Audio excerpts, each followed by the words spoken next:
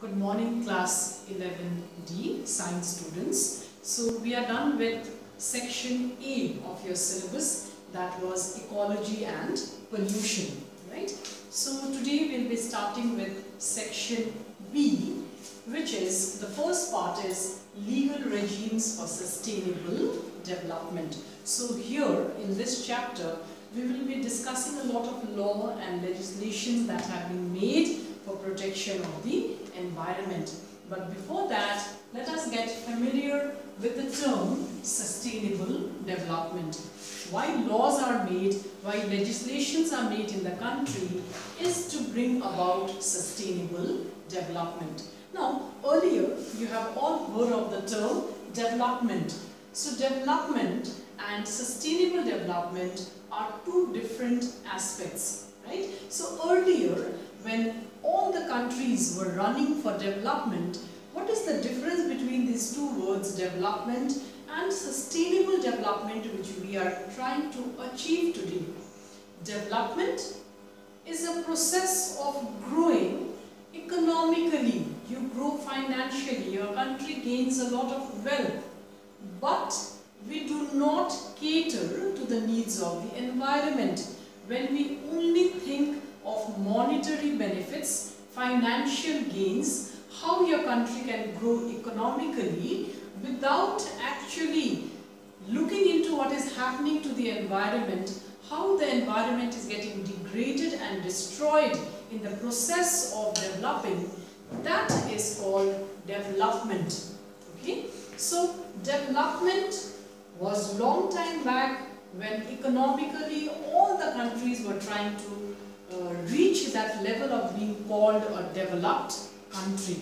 So that was development, but slowly and gradually all the countries came to realize that when the environment was getting destroyed, let's take an example, to get developed we have to construct industries, we have to build a lot of industries and factories where there is a lot of export and import involved, right? So when we construct industries and factories, definitely there is pollution of air, there is pollution of water, there is deforestation, there is degradation of land and many other negative impacts. So earlier we were not bothered about what is happening, what negative effects were coming on the environment.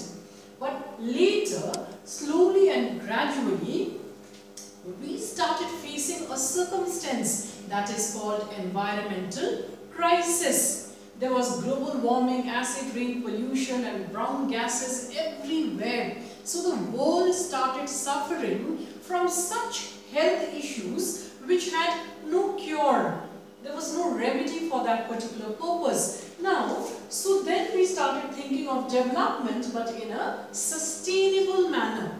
So what is sustainable development and how is it different from the normal development that we earlier practiced? Sustainable development teaches us that you develop, you construct industries, factories and whatever is required for your country to develop, but at the same time we cater to the needs of the environment. We try not to destroy the environment. We try not to pollute the air and the water and not to create deforestation, loss of biodiversity, etc. So such a development where environment is being prioritized, that is called sustainable development. So this is the basic difference between development and sustainable development. So today all the countries are trying to achieve and move towards sustainable development. So we cannot only think of development and not cater to the environment.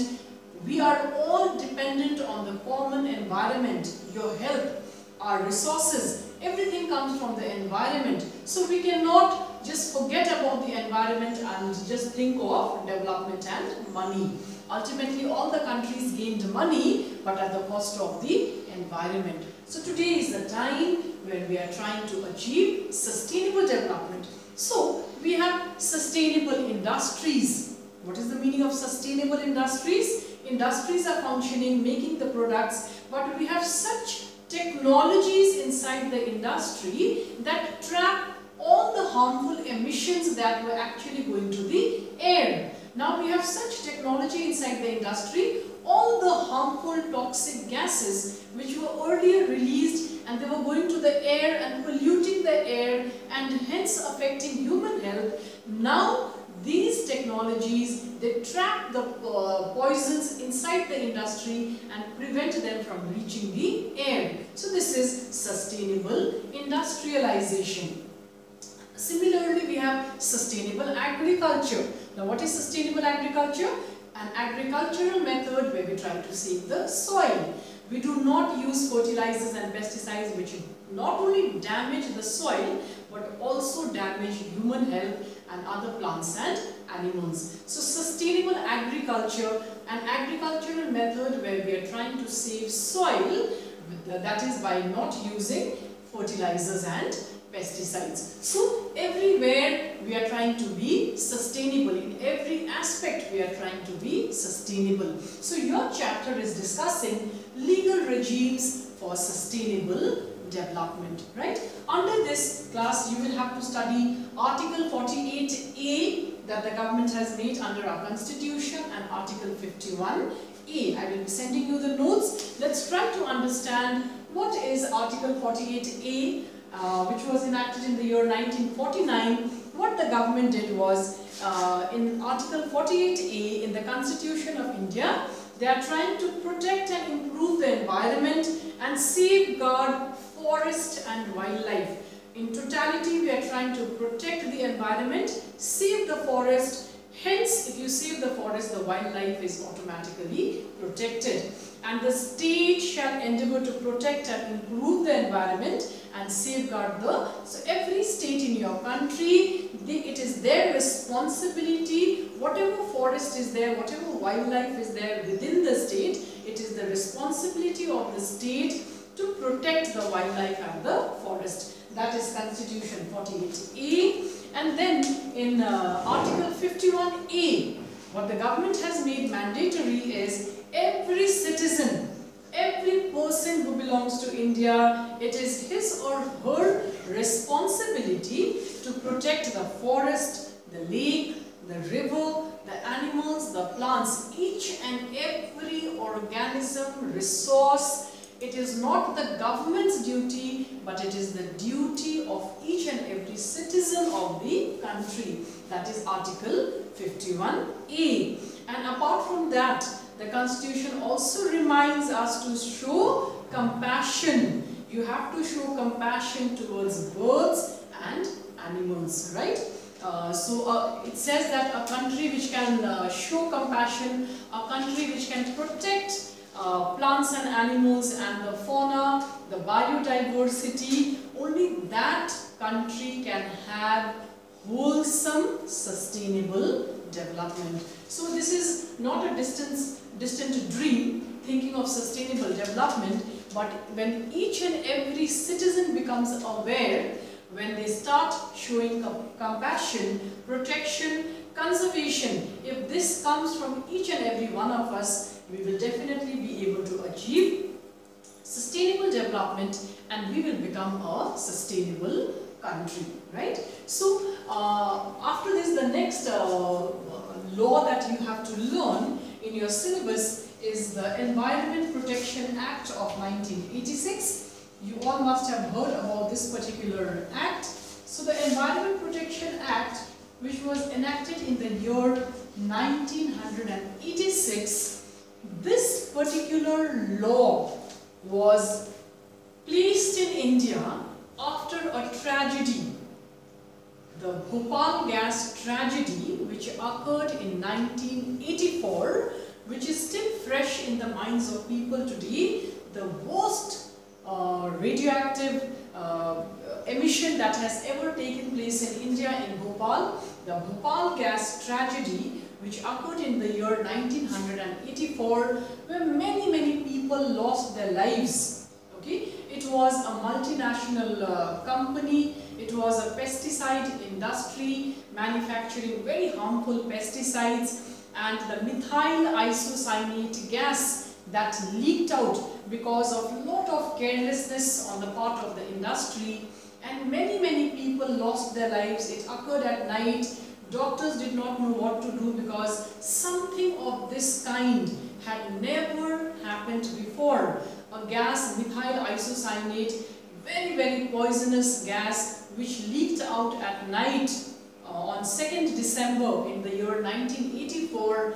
The people had nausea and vomiting and headache, and they collapsed. And when they were taken to the doctors were clueless, because doctors had never earlier treated patients who were affected with methyl isocyanate. So even the doctors were helpless, and many people lost their lives immediately because of the mistake of the multinational corporation, right? So in 1984, that particular incident occurred in India. It took 25 years for the Supreme Court to give its verdict and to help the people who are affected. In 25 years, most of the people had died, and those who were surviving with some kind of deformity. So this big incident that took place in India because of carelessness of the MNC, India was bound to pass a law to protect the environment, and that came in the form of Environment Protection Act in the year 1986.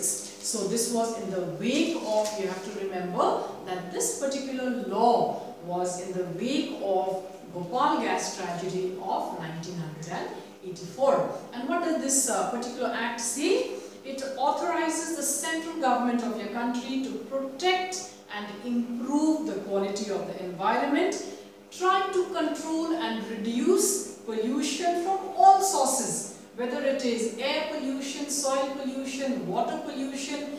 Each and every pollution we are trying to control by enacting this particular law, that is the Environment Protection Act. So there are a lot of restrictions on the part of the industries which are functioning, and they have to follow the objectives and the rules and regulations that have been laid down by the Environment Protection Act of 1986. So after this particular act, to some extent we were able to prevent pollution of air, water and soil. So today I have discussed with you what is the difference between development and sustainable development. I told you about Article 48A and Article 51A by the Constitution of India, and I have discussed one law, that is the Environment Protection Act of 1986. After this, I will be discussing the other legal regimes that have been set up by your country for achieving sustainable development. Thank you, class.